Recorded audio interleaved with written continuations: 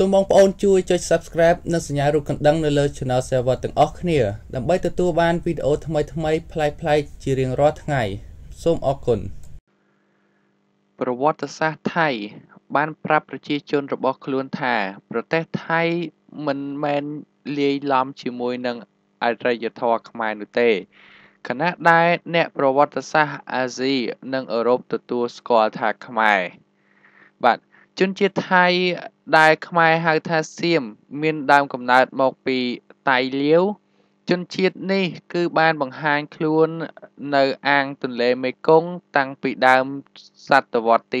9នៃគ្រិស្តសករាជមកម្ល៉េះពួកនេះដំបូងឡើយរស់នៅក្នុងទឹកដីរបស់ចិនក្រោមការគ្រប់គ្រងរបស់ចិនដែលស្ថិតនៅក្នុងខេត្តយូណានជិតតំបន់ទីបេនៅពេលដែលពួកតៃឡាវនេះស្ថិតនៅក្រោមការគ្រប់គ្រងរបស់ចិនពួកគេតែងតែរើបំរាស់ចង់ផ្ដាច់ខ្លួនប៉ុន្តែត្រូវវាយបង្ក្រាបជាបន្តបន្ទាប់ក្រោយមកទៀតនៅពេលដែលចិនត្រូវលុកលុយទៅដោយកងទ័ពម៉ុងហ្គោលបានធ្វើឲ្យជនជាតិនេះផ្លាស់ទីចុះមករស់នៅទឹកដីរបស់ខ្មែរនេះបើតាមឯកសាររបស់ថៃពួកជនជាតិសៀមទាំងនោះគឺបានបន្សំខ្លួនទទួលយកទំនៀមទម្លាប់របស់ខ្មែរដែលជាម្ចាស់ស្រុកតាពីពេលនោះមកប៉ុន្តែផ្ទុយទៅវិញនៅក្នុងឯកសារប្រវត្តិសាស្ត្ររបស់សៀមបានលើកឡើងថានៅក្នុងសតវត្សទី11អាណាចក្រអង្គរបានឈ្លានពានទៅលើខេត្តលុងបូរីរបស់ខ្លួនដែលជាខេត្តជនជាតិរបស់ជនជាតិខ្លួនគឺជនជាតិតៃដែលទទួលឯករាជ្យពីចិនតាំងពីឆ្នាំ1001នៃគ្រិស្តសករាជរហូតដល់ឆ្នាំ1155នៃគ្រិស្តសករាជឯកសារថៃដដែលនេះក៏បានឲ្យដឹងទៀតថាខេត្តលុងបូរីគឺមានប្រជាជនតៃរស់នៅជាច្រើនលើសលប់ហើយជនជាតិនេះគឺមានដើមកំណើតវប្បធម៌និងអរិយធម៌ពីអាណាចក្រទ្វារបូតីពុំមានលាយឡំជាមួយនឹងអរិយធម៌ខ្មែរនោះទេប៉ុន្តែការលើកឡើងបែបនេះមិនមានមូលដ្ឋានអ្វីមកបញ្ជាក់ឲ្យបានច្បាស់នោះទេពីព្រោះមានអ្នកប្រវត្តិសាស្ត្រជាច្រើនបានលើកឡើងដូចគ្នាថាជនជាតិតៃជាកុលសម្ព័ន្ធមានដើមកំណើតមកពីប្រទេសចិនហើយជនជាតិនេះគឺមិនមែនជាជនជាតិដើមនៅក្នុងខេត្តលុងបូរីដោយការលើកឡើងរបស់ខ្លួននោះទេហើយមានអ្នកស្រាវជ្រាវប្រវត្តិសាស្ត្រអាស៊ីនិងអឺរ៉ុបច្រើនអ្នកទៀតពិសេសគឺអ្នកប្រវត្តិសាស្ត្ររបស់ចិនបានទទួលស្គាល់ដែនដីដ៏ធំល្វឹងល្វើយរបស់អាណាចក្រអង្គរផងដែរបាទនេះគឺជាប្រវត្តិរបស់ជនជាតិតៃឬក៏សៀមបាទដែលតែងតែមានការជំរុងចម្រាស់គ្នាដែល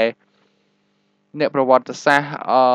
នៅអាស៊ីនិងអ្នកប្រវត្តិសាស្ត្រនៅអឺរ៉ុបបានលើកឡើងថាថៃនេះគឺជាជនជាតិដើមមកពីប្រទេសចិនបាទគឺជាជនជាតិដែលរត់មកពីប្រទេសចិនហើយជ្រកកោននៅក្នុងប្រទេសខ្មែរយើងកាលពីសម័យមុនអង្គរទៀត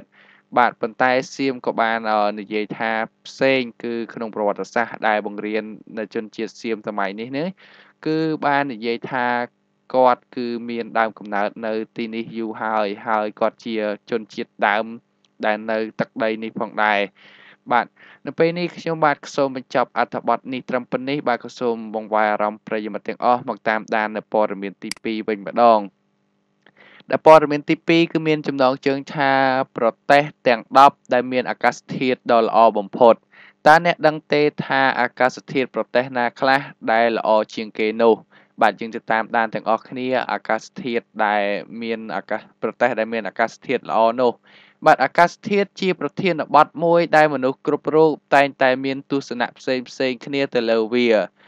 មនុស្សមួយចំនួនបានត្អូញត្អែថាអាកាសធាតុក្តៅពេកខណៈពេលដែលអ្នកផ្សេងទៀតបែរជាគិតថាវាក្តៅល្មមឬក៏ល្អបំផុតសម្រាប់ពួកគេទៅវិញតើអ្នកដឹងទេថាអាកាសធាតុប្រទេសណាខ្លះដែលល្អជាងគេនោះបាទខាងក្រោមនេះគឺជាប្រទេសទាំង10ដែលមានអាកាសធាតុល្អបំផុតផងដែរ ទី1នោះគឺប្រទេសជប៉ុនទោះបីជាតំបន់ភ្នំនិងកោះជាច្រើននៃប្រទេសនេះគឺមានធ្លាក់ព្រិលនិងត្រជាក់ខ្លាំងក៏ពិតមែនប៉ុន្តែសម្រាប់តំបន់ភាគខាងជើងវិញគឺជាកន្លែងដែលមានអាកាសធាតុដ៏ល្អបំផុតមួយប្រចាំពិភពលោកផងដែរទី9នោះគឺប្រទេសបារាំងតំបន់ឆ្នេរសមុទ្រនិងផ្នែកភាគពាយ័ព្យនៃប្រទេសនេះគឺជាកន្លែងដែលមានអាកាសធាតុល្អបំផុតនៅរដូវក្តៅនិងរដូវរងាផងដែរទី8នោះគឺប្រទេសបាហាម៉ាស់បាទសម្រាប់រដូវក្តៅនិងរដូវរងានៅក្នុងប្រទេសនេះគឺហាក់មានសីតុណ្ហភាពខុសប្លែកពីគ្នាស្រឡះដូចនេះហើយប្រសិនជាអ្នកបានទៅលេងកម្សាន្តនៅទីនោះធានាថានឹងទទួលបានអារម្មណ៍ស្រស់ថ្លានិងប្លែកជាក់ជាពុំខានឡើយចំណែកឯទី7នោះគឺប្រទេសនូវែលសេឡង់បាទ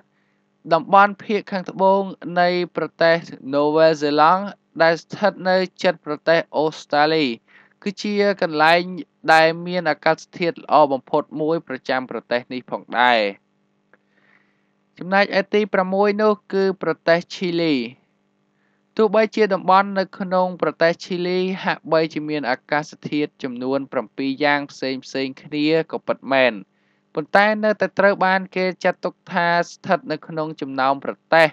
ដែលមានអាកាសធាតុល្អបំផុតផងដែរជាពិសេសគឺនៅតំបន់ Tundra បាទទី5នោះគឺប្រទេសប៉ូទុយហ្គាល់បាទប្រទេសនេះគឺត្រូវបានគេចាត់ទុកថាស្ថិតនៅក្នុងចំណោមប្រទេសដែលមានអាកាសធាតុក្តៅល្មមនៅអឺរ៉ុបហើយភាគច្រើនតំបន់នៅតាមបណ្ដោយឆ្នេរសមុទ្រមេឌីទែរ៉ាណេនិងទំនាបគឺជាកន្លែងដែលមានអាកាសធាតុល្អបំផុតប្រចាំប្រទេសនេះផងដែរចំណែកឯទី4វិញគឺប្រទេសអេស្ប៉ាញ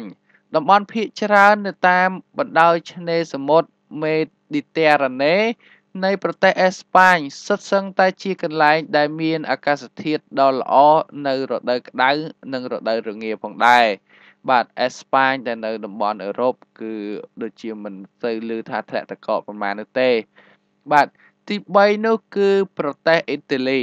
តំបន់ជាច្រើននៅក្នុងប្រទេសនេះគឺសុទ្ធសឹងតែមានអាកាសធាតុផ្សេងគ្នារួមទាំងតំបន់ដែលនៅតាមបណ្ដោយឆ្នេរសមុទ្រមេឌីទែរ៉ាណេផងដែរតំបន់ភាគខាងជើងនិងភាគកណ្ដាលនៃប្រទេសផងដែរតំបន់ឆ្នេរសមុទ្រជាកន្លែងដែលមានអាកាសធាតុល្អបំផុតនៅក្នុងប្រទេសអ៊ីតាលីជាមួយនឹងរដូវរងារៀងត្រជាក់បន្តិចនិងក្តៅស្ងួតនៅរដូវក្តៅផងដែរបាទចំណែកឯទី2នោះគឺប្រទេសស៊ីប្រុសបាទស៊ីប្រុសការដេកហាលថ្ងៃនៅលើកោះនៃប្រទេសស៊ីប្រុសដែលស្ថិតនៅឯសមុទ្រមេឌីទែរ៉ាណេនេះពិតជាធ្វើឲ្យលោកអ្នកគឺមានអារម្មណ៍ថាស្រស់ថ្លាគឺដោយសាររដូវក្តៅនៅទីនោះរៀងក្តៅបន្តិចហើយចំណែកឯរដូវរងាវិញគឺត្រជាក់ល្មមតែម្ដងបាទគឺនៅសមុទ្រមេឌីទែរ៉ាណេនេះគឺគ្របដណ្ដប់នៅជាប់ប្រទេសជាច្រើននៅអឺរ៉ុបធំផងដែរបាទទី1នោះគឺប្រទេសក្រិកបាទប្រទេសក្រិកជាមួយនឹងអាកាសធាតុដ៏ក្តៅស្ងួតនៅរដូវក្តៅនិងសើមនៅរដូវរងាដែលមានធ្លាក់ព្រិលនៅតំបន់ភ្នំភាគខាងជើងនៃប្រទេសបានធ្វើឲ្យគេចាត់ទុកថាក្រិកជាប្រទេសដែលមានអាកាសធាតុល្អបំផុតមួយសម្រាប់ពិភពលោកផងដែរបាទគឺមិនដឹងថាអាកាសធាតុបែបណាដែលពេលខ្លះសូម្បីតែត្រជាក់ហើយគេនៅចាត់ទុកថាជាតំបន់ដែលមានអាកាសធាតុល្អទៀតសូម្បីតែត្រជាក់ឡើងធ្លាក់ព្រិលហើយនៅប្រទេសខ្លះសម្រាប់ខ្ញុំវិញគឺប្រទេសកម្ពុជានេះគឺមានអាកាសធាតុល្អហើយប៉ុន្តែគ្រាន់តែពេលនេះគឺរៀងក្តៅបន្តិចបាទប៉ុន្តែគឺនៅតែល្អគឺមិនមានគ្រោះធម្មជាតិធំហើយគឺក្តៅត្រជាក់គឺល្មមតែអាចរស់នៅបានប៉ុន្តែប្រហែលជាយើងធ្លាប់តែនៅកន្លែងហ្នឹងនៅប្រទេសកម្ពុជាយើងគិតថាប៉ុណ្ណឹងគឺវាសមស្របនឹងយើងបាទប៉ុន្តែចំពោះ គេព្យាករណ៍មកគឺប្រទេសទាំង10នេះទេដែលមានអាកាសធាតុល្អប្រចាំពិភពលោកបាទនៅពេលនេះខ្ញុំបាទក៏សូមបញ្ចប់អត្ថបទនេះត្រឹមប៉ុណ្នេះបាទសូមអរគុណប្រិយមិត្តទាំងអស់ដែលតាមដានតាំងពីដើមរហូតមកដល់ចប់ផងដែរ